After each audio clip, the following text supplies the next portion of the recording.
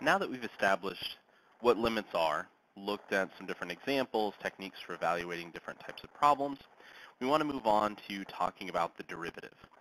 So throughout this course, there are going to be two main topics that we focus on, derivatives and integrals.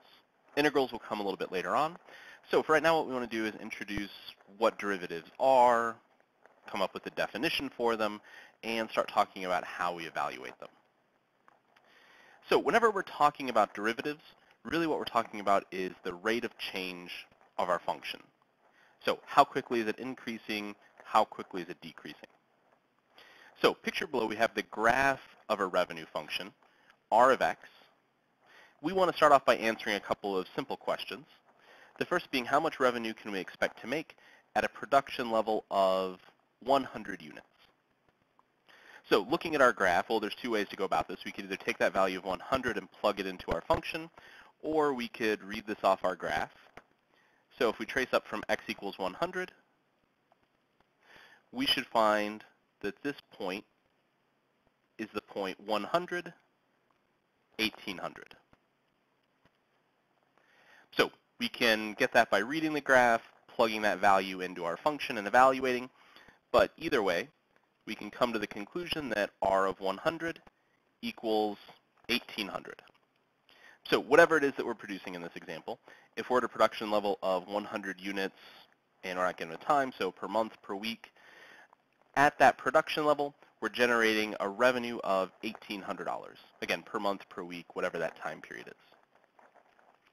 So now we want to answer the question, what would happen if we increase production to 400 units? So again, we could take that value of 1,400, we could plug it into our function, or reading this off the graph, we can trace up to our function value. And either way, what we should come up with is a value of 400, 4,800. You have to forgive my lines not being quite perfect there, but what we should come up with is a value of 4,800, a function value of 4,800. So r of 400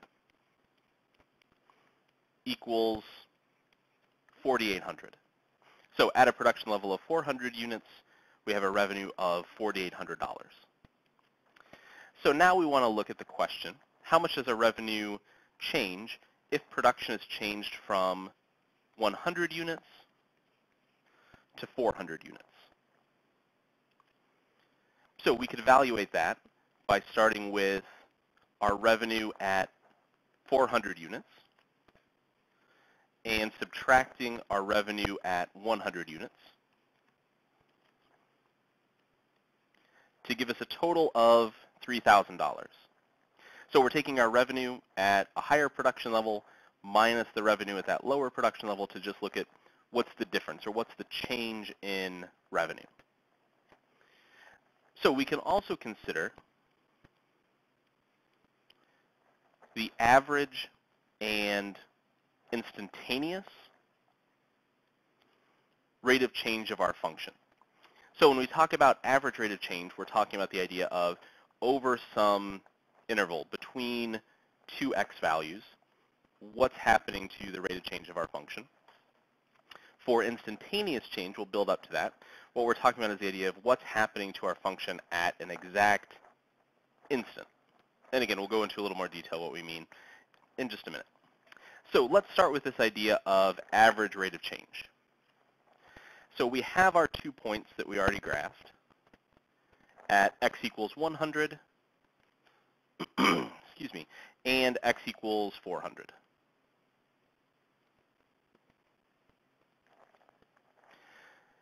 So there are a couple of different distances that we can indicate now.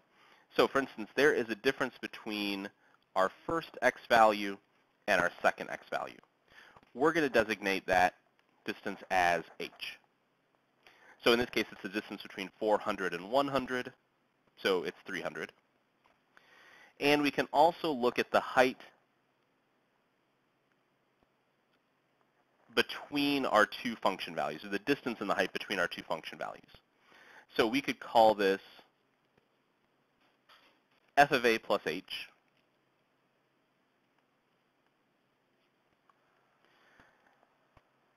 minus f of a. So here, again, our value for a is 100. So we're looking at this first x value is f of a plus that 300, that value for h. So f of 400 minus f of a, which is f of 100. So when we talk about the difference between these two values, we're talking about the difference in the height of our function when we're at our first x value and our second x value. So the average rate of change from x equals a to x equals some new point a plus h, so however far apart those two values are, is f of a plus h minus f of a over a plus h minus a. So even though it might look a little bit different than how you've seen it before, really this expression is just the formula for the slope of a straight line. So this is our y2 variable. This is our y1. This is x2, and this is x1. So when we calculate this average rate of change, what we're calculating is this imaginary straight line connecting those 2 points, connecting f of a and f of a plus h. So now a little bit of simplification. In the numerator, this just stays f of a plus h minus f of a. In the denominator, we're going to have a minus a canceling out with each other. So in the denominator, we get just h. And now we've gotten this reduced down to a form that we've seen before. This is, again, what we call the difference quotient.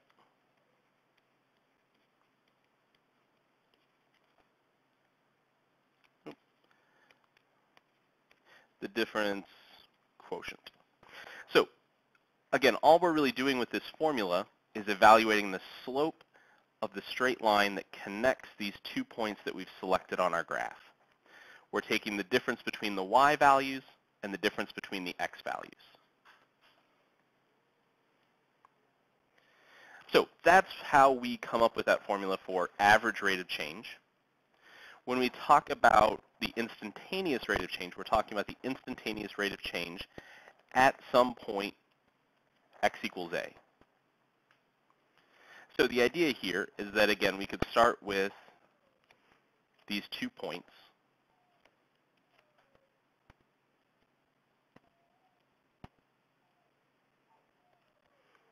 And again, the distance between, the distance between these x values is measured as h. In this case, h is 300, but just h is that arbitrary distance between our 2 x values. So now what we want to do is consider taking this point and moving it closer and closer to that first value. So if we scoot it a little bit closer, that value for h is going to decrease. If we scoot the second point even closer down the graph, again, that value h, the distance between our x values, is decreasing. So we want to consider what happens as that value for h continues decreasing and decreasing until these points are essentially on top of each other. So we start off with that same expression that we had, f of a plus h minus f of a divided by h, which is our formula for average rate of change. H, again, represents the distance between our 2 x values. So as we're getting this second point closer and closer and closer to that first value, what we're doing is saying that the distance between those two is getting closer and closer to 0. So we're going to start with this average rate of change formula, and in front of that, add the limit as h approaches 0. So when we say the limit as h approaches 0, really what we're saying is the distance between our x values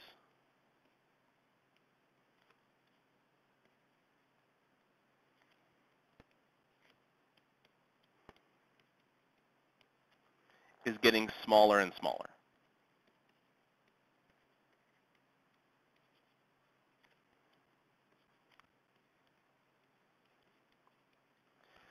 So average rate of change, we're essentially finding the slope of a straight line. So we have that same idea here. We would start off with a line that connects these 2 points. As that second value, that second x value gets closer and closer and closer, this line continues to change its slope little by little until finally we arrive at a point where we have a line that pretty much passes our graph at exactly that x value. So we're still just calculating the slope of a straight line. The only thing that's changing is the slope of that line. When that second x value, so when h is larger, there is a particular slope for that line. And then as our value for h gets smaller and smaller and smaller, as those two values get closer and closer together, that straight line changes.